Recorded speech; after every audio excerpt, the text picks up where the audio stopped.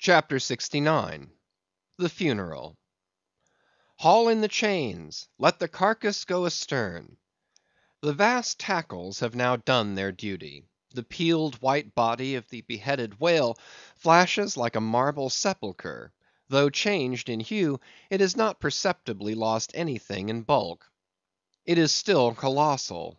Slowly it floats more and more away, the water round it torn and splashed by the insatiate sharks, and the air above vexed with rapacious flights of screaming fowls, whose beaks are like so many insulting poniards in the whale.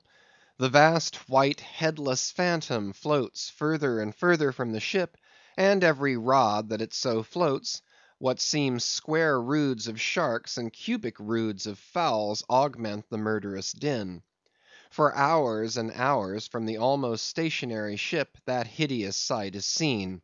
Beneath the unclouded and mild azure sky, upon the fair face of the pleasant sea, wafted by the joyous breezes, that great mass of death floats on and on, till lost in infinite perspectives.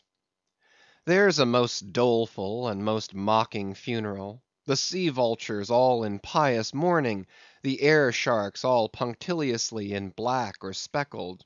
In life but few of them would have helped the whale, I ween, if peradventure he had needed it; but upon the banquet of his funeral they most piously do pounce. Oh, horrible vulturism of earth, from which not the mightiest whale is free! Nor is this the end. Desecrated as the body is, a vengeful ghost survives and hovers over it to scare. Espied by some timid man of war or blundering discovery vessel from afar, when the distance obscuring the swarming fowls nevertheless still shows the white mass floating in the sun, and the white spray heaving high against it, straightway the whale's unharming corpse with trembling fingers is set down in the log. Shoals, rocks, and breakers hereabouts, beware!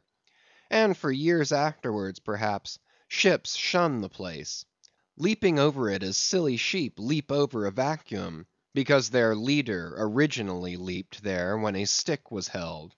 There's your law of precedents; there's your utility of traditions; there's the story of your obstinate survival of old beliefs, never bottomed on the earth, and not now even hovering in the air. There's orthodoxy.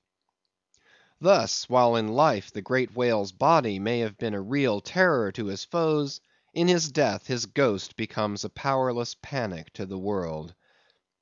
Are you a believer in ghosts, my friend?